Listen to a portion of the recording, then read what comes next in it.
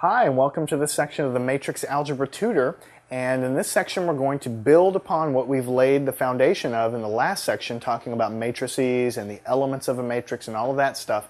We're going to continue learning about matrices, and specific in this section, we're going to talk about addition, subtraction, and multiplication of a matrix by a scalar.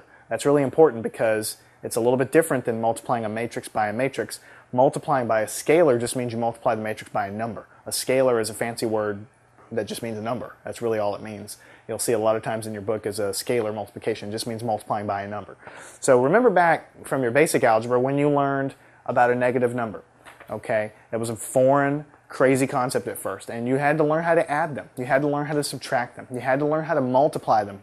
Okay? You had to learn all of those little rules that many of you guys that have been with me for a while learned it in part by watching the DVDs. You had to learn that stuff, and it was not something you were born with. So we're going to study how to add matrices and how to subtract them and how to multiply them by a number. Okay, we're going to go through these operations just like you had to learn the basic operations of your exponents or whatever back before. We're going to lay this foundation so that when you get to the more complicated stuff, it's not going to seem like a big deal. The good news is, and this is really, I do mean this with sincerity, adding and subtracting and multiplying by a scalar by a number really is what that means, is very, very simple with matrices. It's very, very simple. You're not going to have any problem with it at all, okay? The long and short of it is to add two matrices together, they have to have the same number of rows and columns, okay? They have to have the same number of elements, the same number of rows and columns, same order is what it means, same size and shape. And in order to add them or subtract them, all you do is you take the elements, the corresponding elements in the matrices, and you add them or subtract them. That's really all it is. You're looking at the corresponding ones and you're adding and subtracting. Now, your books usually aren't going to phrase it that way. They're going to phrase it in a different way. I'm going to write that down just so when you're reading your book, you won't be lost as to what they're talking about. But that's really all it is. You're looking at the corresponding elements in the exact same positions, and you're adding them or subtracting them. That's how you do addition and subtraction in matrices. So for matrix addition,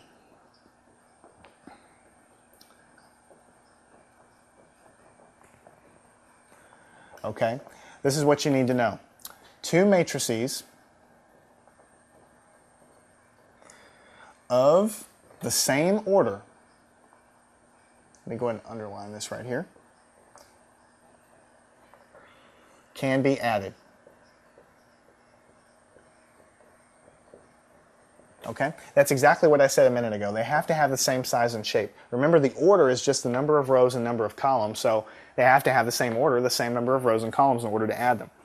So all you do is you just add corresponding entries. Okay? And the way you're going to see this written in your textbook, in sort of in math language, okay? If you have a matrix that you're representing by the letter A, this letter A represents an entire matrix, okay? And you're adding it to another matrix that you're using to represent by a different letter B. So this is matrix A and matrix B, and you want to add them together. What this says is that they have to have the same order. They have to have the same number of rows and columns. Otherwise, you cannot add them. It cannot be done. Whereas before, you can take any two numbers and add them. You know, from basic math, from first grade math, you can take any number and add it to any other number, no problem. Matrices, not true. You cannot add a matrix this big with a matrix this big. You cannot do it. It does not exist. That's really what it boils down to. Okay? They have to have the same order. It means they have to have the same size and shape. And the way they'll write this down in math language is like this: A I sub j plus B I sub j. Now let me explain a little bit the notation so that when you're looking in your book, it's not going to be so foreign. This is matrix A, the elements of which are written as little a, I sub j. This is row and column. This is just like what we were doing before when we're picking out the elements along the row, the ith row and the jth column of matrix A. Matrix B has elements little b, again, I sub j. What this means here, this I sub j plus b I sub j, all it means is this very fancy math language of saying, if I'm looking at the same row in the same column, notice I have I and j here and I and j here. If I'm looking at the same row in the same column, I pick out the same row and the same element in both matrices is what I'm doing. At the ith row in the jth column, I'm picking out the exact same element, corresponding element, in both matrices, and I'm adding them together. That's why there's an I and a j and an I and a j. It's basically telling me I have to pull the same element out because it's the ith row in the jth column. Ith row in the jth column. So I go off and I can do that for every single element and add to it the corresponding element in B. And once I do that for every element, then I've arrived at the sum of these two matrices, basically. Now, for subtraction, I'm not going to write all this stuff exactly, over again, exactly the same, because it's really exactly the same. So for matrix subtraction, okay, you just subtract corresponding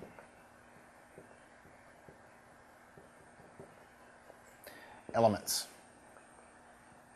or entries, whatever word you prefer to use. Corresponding elements, corresponding entries. It's the same thing as what's going on up here. Matrix A, you want to subtract from it matrix B. The only way you can do this is if these two matrices have exactly the same number of rows and columns, meaning that they have exactly the same number of elements in exactly the same positions. So you write this as A, little a sub I j minus little b sub I j.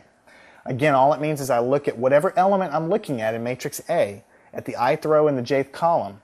I'm subtracting from it the corresponding element in B at the ith row in the jth column. That's all this means. This is math speak of saying corresponding element from A and B. I look at it and I subtract them, and I do that for every element, and I've arrived at the difference of these two things. Okay? So adding and subtracting matrix really is nothing more than adding and subtracting numbers.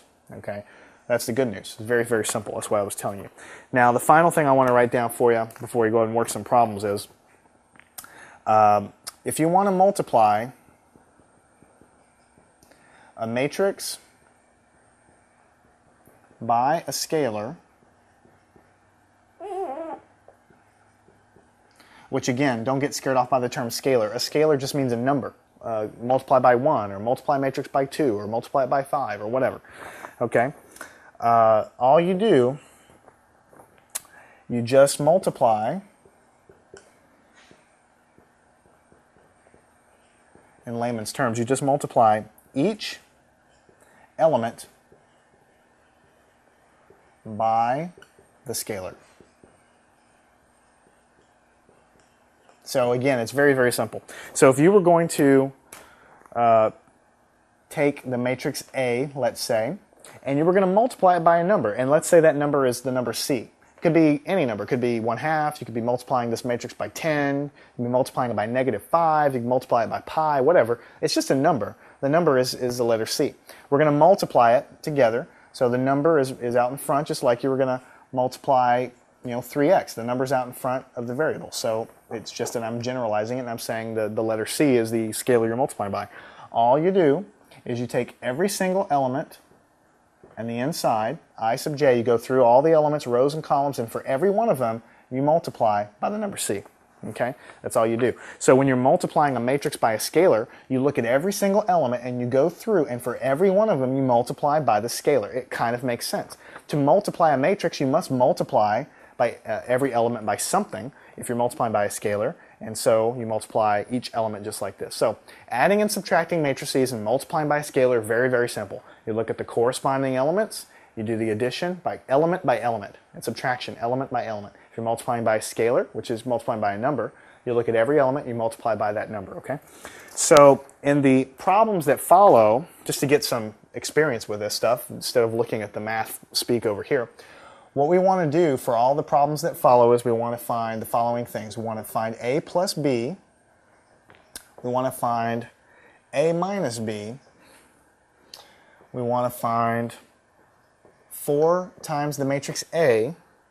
And we want to find 5 times A